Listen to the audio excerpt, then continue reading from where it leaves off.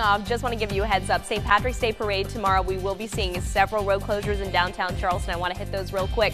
Radcliffe Street, that's going to be the first closure that we see. That's 9-10 a.m. in the morning, okay? The parade doesn't start till 10, so we're going to see rolling closures here along King Street as they prepare for that parade route. So let me take you down right now. This is King Street here. All of this will be closed. We're taking this all the way to Broad Street where that parade will end. Now, parade's about an hour and a half, so 10 to 11:30, but after that, at 11:30, there's another parade that starts up, but that one is going to be mainly in the South of Broad area, less closures expected. So that's sort of the 411 on that half. Let's get you